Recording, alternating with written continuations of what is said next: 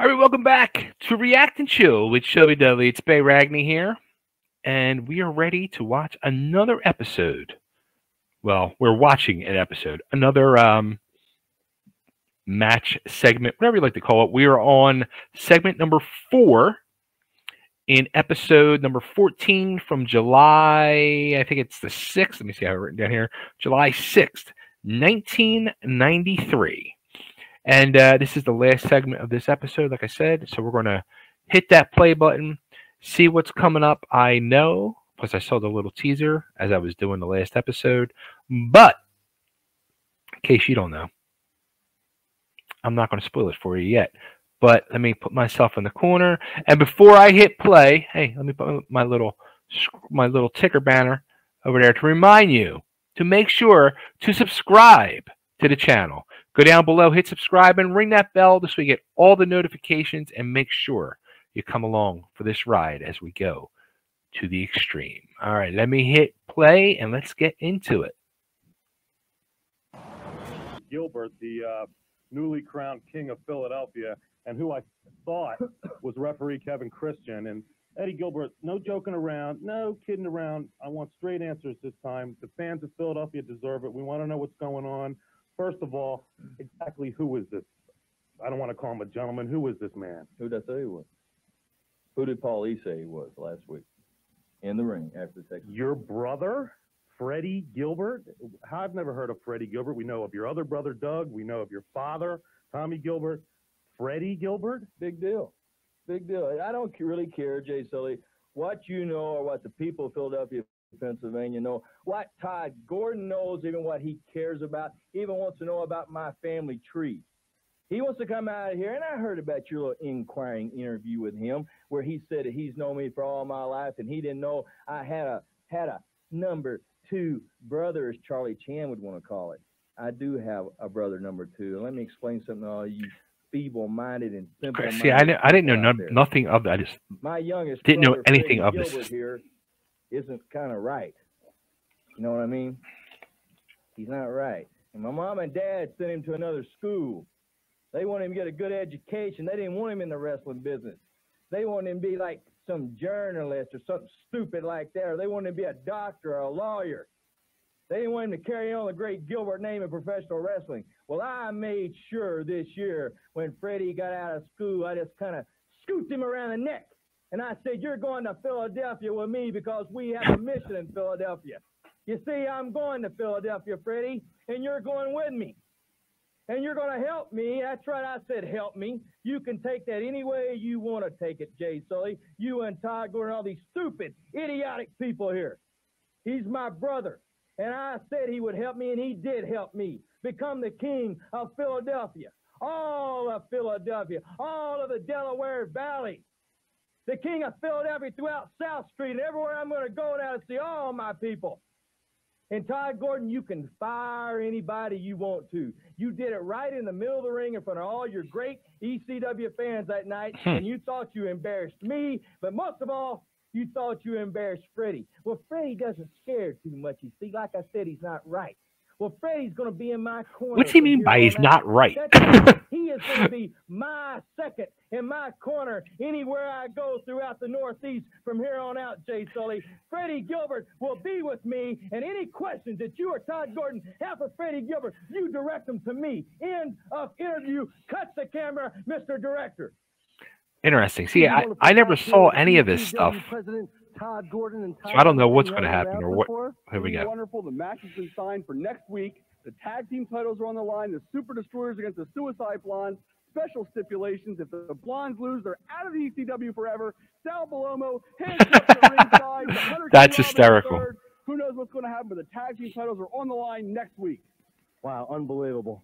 We told you all what was going to happen. Everybody knows. Hunter Q. Robbins, guess what, baby? We're going to hit you, and we're going to hit you big, right where it hurts, in your pocketbook. What do you think, too? That's right. The midgets are going down. We're keeping these belts, and nobody's going to take them from us. Nobody's going to take the belt from me because I'm going to be handcuffed to the manager. You know what? One thing I'm going to do, I'm going to eat lots of garlic that day. You know what? I'm going to put it right in your face. And I'm going to bring in your face. I'm going to please stop. And I'm going to be handcuffed on you. And you're going to go nowhere. That's hysterical. Hysterical. You know, I cannot believe that Todd Gordon would actually sanction that next week right here. I was going to say, is this match already? Robbins will be handcuffed to They spelled Candido wrong. How the hell do you spell Chris's name wrong? Unbelievable. Unbelievable. You heard it, Paulie, dangerously handcuffed. Next week, the Wild Man, Bellomo, will be handcuffed to Hunter Q. Robbins III. That should even things up. You know, wow, man, these two are really going. That's a hell of a freaking drop kick, man. I love that drop kick. Hey, it's from the hospital. Oh, is it about Peaches? Paulie, is it about Peaches? Yeah, well, hold on, yeah. Is she okay? You know, how is she? Paulie, come on, is she okay? Wow. Paulie, come on.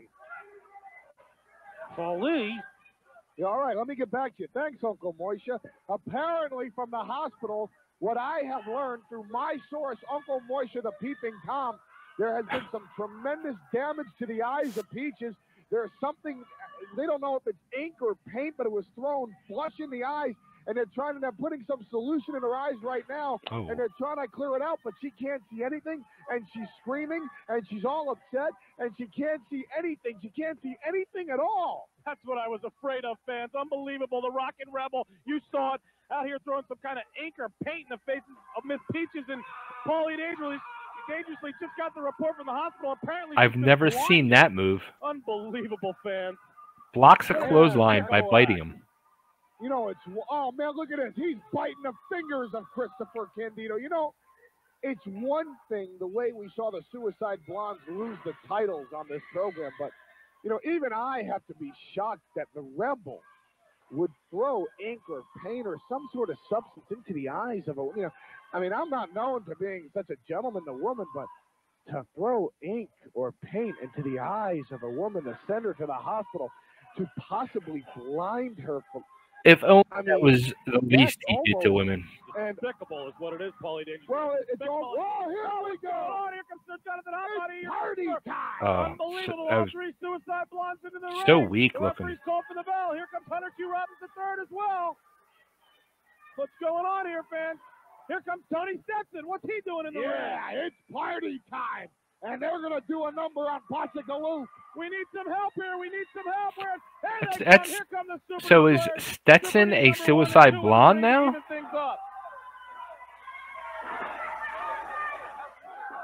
I'm very curious. Oh, man, Hunter's down. Because I remember they started teaming Hot Body and Stetson. Oh!